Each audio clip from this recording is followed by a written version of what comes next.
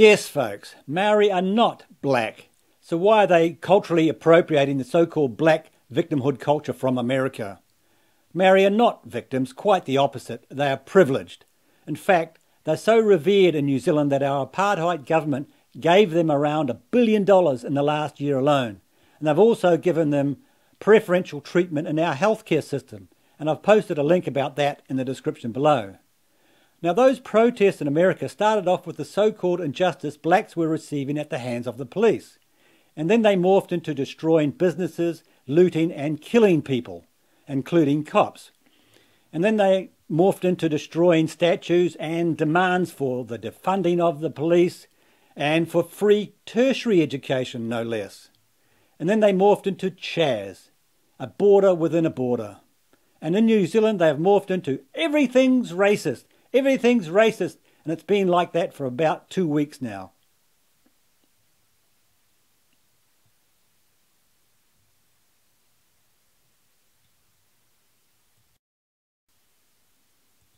The Maori Party is also pushing for an inquiry to identify racist New Zealand monuments and street names. It comes as statues of slave traders and once revered colonial figures are toppled across Britain and the US. Maori Affairs reporter Yvonne Tahana has more. Once a master of the sea, Christopher Columbus's role in history's been judged. The statue dumping in the US state of Virginia, part of a growing global movement, challenging former giants of history, including slave traders and owners. Basically, they tell us which people are heroes in that community, and also they tell us who are the people who are forgotten and ignored. Here in Aotearoa, some believe we've yet to fully come to terms with our own history. In Taranaki, street names are littered with 19th century military heroes. Trevor Shute was actually the man that led and was part of the scorching of the earth. He was a despicable person, is renowned for being, that type of terrible individual. The Maori Party now calling for an inquiry focused on getting rid of racist monuments, statues and names from our colonial past. So we've been asking for a long time to address this issue of outdated monuments that celebrate a period of our history that no longer requires us to be blind to racism. Yes, but somehow it requires us to be blind to our shared history. We're not going to stand for it any longer. Oh yes, bring in the child expert for some support. Not a lot being learned by it. It's just creating more conflict, isn't it? Taranaki not the only place where statues have caused controversy. This statue in Auckland celebrates a soldier who fought during the Waikato invasion, but is silent on the atrocity that saw 12 Maori murdered. Ultimately, the issue of place names and the like actually sits at a much more localised level than it... Oh, look over there. It's not my responsibility. Even though she welcomes this destruction of our history, she will never, ever take responsibility for it. And of course, they've already got the Hamilton statue, haven't they?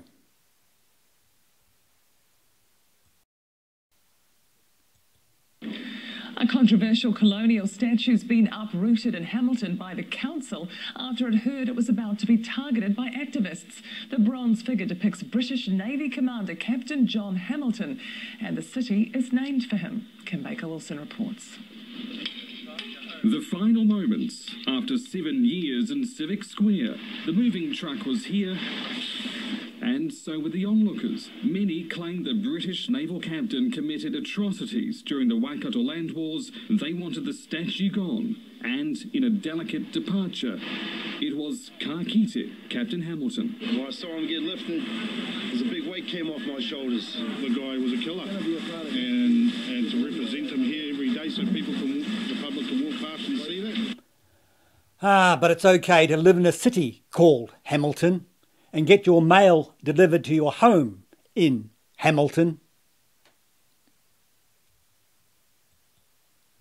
Overseas, statues have been coming down, and all of a sudden we were made aware of a credible threat to Captain Hamilton. So the council decided to take it down before anyone else could, including this kaumātua. He took action against it 2 years ago and said he'd now tear it down. So I had a bigger hammer to take to the statue tomorrow, actually. Yeah, so why wasn't he arrested for that credible threat? Had to take swift action to protect the public and to protect public property. Ah, you gutless piece of trash. No democracy, mob rules. Yeah, and of course these fascists have to go after free speech and humour, don't they?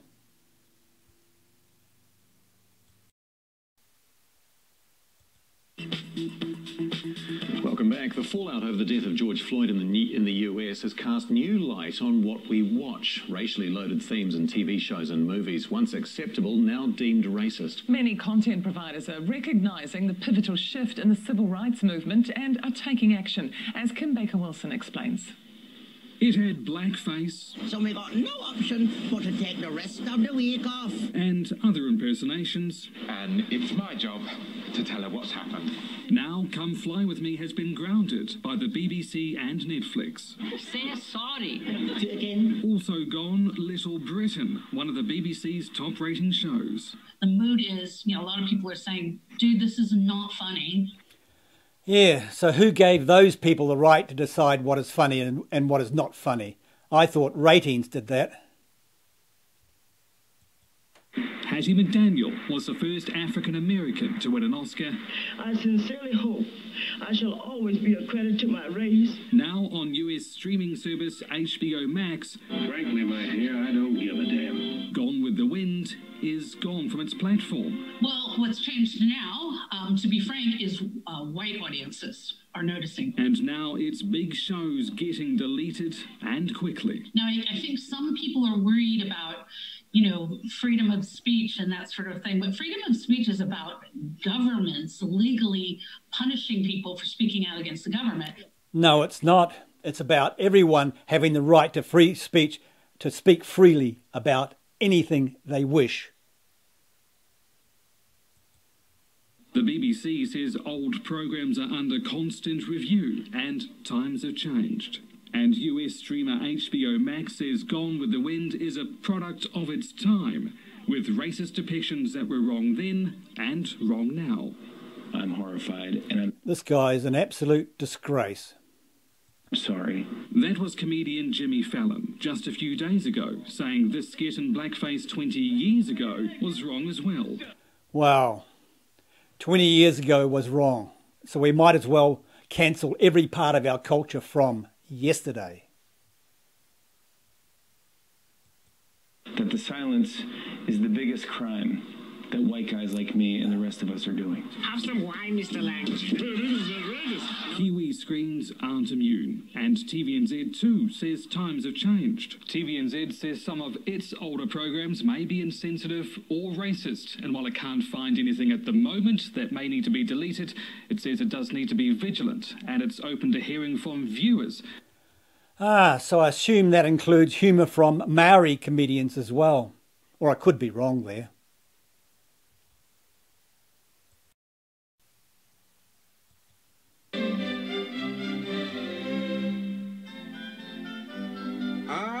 We all agreed upon the procedure. Well, yes, it's quite simple, really. Look, all you've got to do is sign here, here, here, and here. You got that, honky? Oh my God, he called him a honky. He's a racist. He's got to go. And then there was this.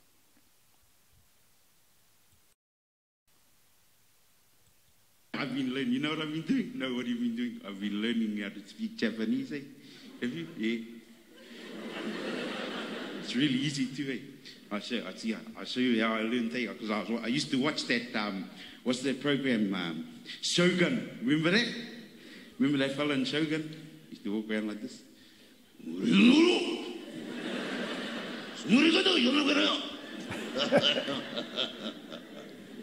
And I thought I can do that. So I want to learn how to speak Japanese, so I went to this old Japanese fella, and he said, there are 3 things you must learn in order to speak Japanese properly. You know what's that? First, you must learn how to feel the cold. Right? This is how you can get that.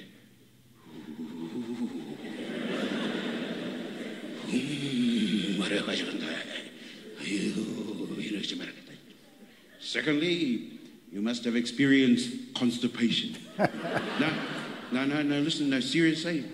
No, shut up, listen. Constipation. This is so you can get that.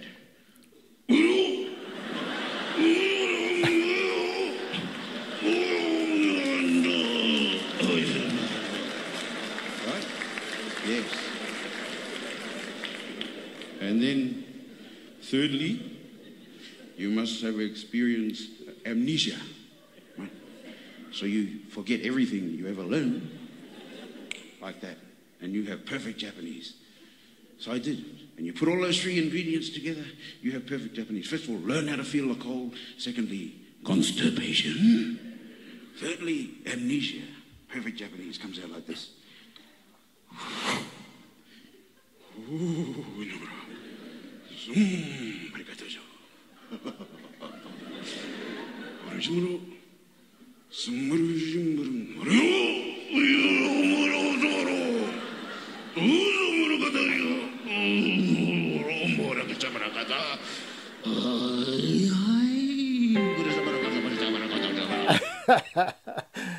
The guy was brilliant. But that would have to go under the new rules because that may offend some Japanese people. Do you see what's going on here, folks? They're stripping away everything good about our culture.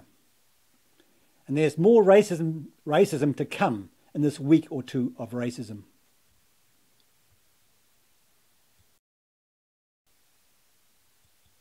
The Maori Party has launched an extraordinary attack on National's new leader, Todd Muller, calling him a racist while labelling a coalition deal with National as untenable. National says that's not the case and it'll still try and build a relationship with the party despite the strong language. Political reporter Mikey Sherman has the details. The Maori Party and National once the best of political friends, but those days have gone, the aroha along with it. New leader Todd Muller in the firing line. Muller is showing himself as a racist who has no respect for tangata whenua needs. You heard that right. The Maori Party co-leader says Todd Muller, the boy from Te Puna, is racist. Still recovering post-surgery, his deputy coming to his defence. No, he is not. Why would you even respond to someone who calls you a racist?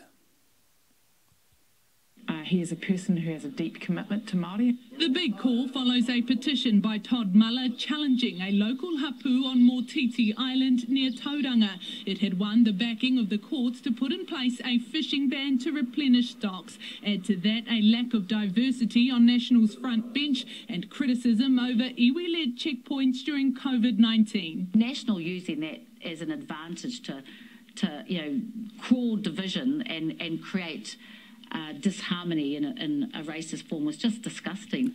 No, you're disgusting for calling him a racist. It means you have no argument. Yeah, and then came David Clark's turn to play the race card.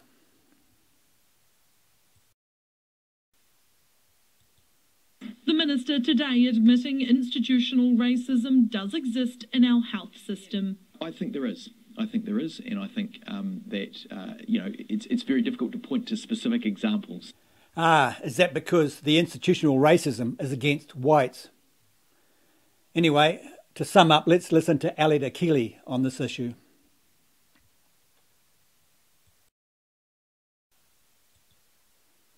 Right. Well on the way to losing sovereignty if we don't act now. Absolutely right. I also want to bring up what's been going on as well. Thank you for that, Carol. Is the now, of course, from the Black Lives Matter, who actually don't care about Black lives, the positions where they're really fighting and pushing statues to be ripped down and to be taken down because of some sort of historical aspect that's going on. First and foremost, part of my whakapapa contains ancestors who actually fought for Te Rauparaha. Te Rauparaha was known as quite a brutal guy, and this is looking at it in context, it was just how things were done but he was quite brutal. He managed to get hold of muskets. He managed to kill off quite a lot of people, grab a whole bunch of land, get a whole bunch of slaves. I do not think that the spire that has also his bust, his head statue, I do not think that it should be cut down and brought down. I also don't think that these other statues should be brought down. This is history. This is our history. You and I, each of us have a history. Now, I've got a couple of scars on my body. Now, if I could remove those scars, I would choose not to remove those scars. They remind me, and they are a good reminder of times in my life which were a struggle. And if we sit around somehow breaking these statues and then putting them into some warehouse and saying, oh, well, that's safe because it's a museum and we can look at it and things like that, that is just wrong. That is, I look at that, and the analogy I'll use is that's like basically having a family member rape another family member, and then everyone just having a bit of a, just be quiet, don't talk about it, just put it in the corner, and let's just, every time that there's a party or something like that, this one stays over there and this one stays over there. How's that? Yeah, good? Not good. It is, not only is it stupid, it is also actually endemic of the attempt to culturally remove the culture of New Zealand out and to remove a new type of culture in. Now, folks, listen quite carefully here from here on. Now, I will push this as well. Do not forget that we have right now, and it's building stronger and stronger and stronger, and we have been warning about this for years, the fact that there are groups of academics and politicians who are pushing for New Zealand to be split into two. Now, they use the word partnership, and they are wrong. They are absolutely wrong. I was talking with a friend today, and she was saying the same thing. They use the word partnership without talking about te tiriti o Waitangi, and they are wrong, because what they want is not partnership aspects. They want co-governance. They want to split New Zealand in half.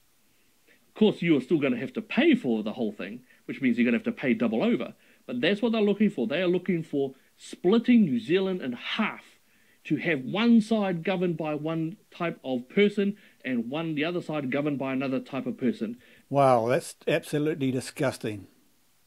It's just wrong. It is not New Zealand. It is not equality. It is the opposite of equality. It is not what the Treaty of Waitangi was written for. It is against. It burns the Treaty of Waitangi. The Treaty of Waitangi was very clear. Article 3. That all the peoples of New Zealand would have the same rights and privileges as the British Empire. Those are the British Empire. It is a powerful document. It is a wonderful joining document. It is a document of he iwi tahi tātou. One people moving forward together. And now...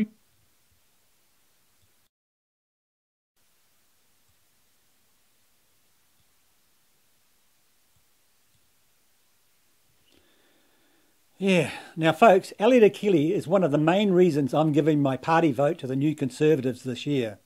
He's a unifier, not a divider. And on most issues, he's pretty much on the mark. It's been a long time since we've had a voice like that in New Zealand, so I'm going to make the most of it.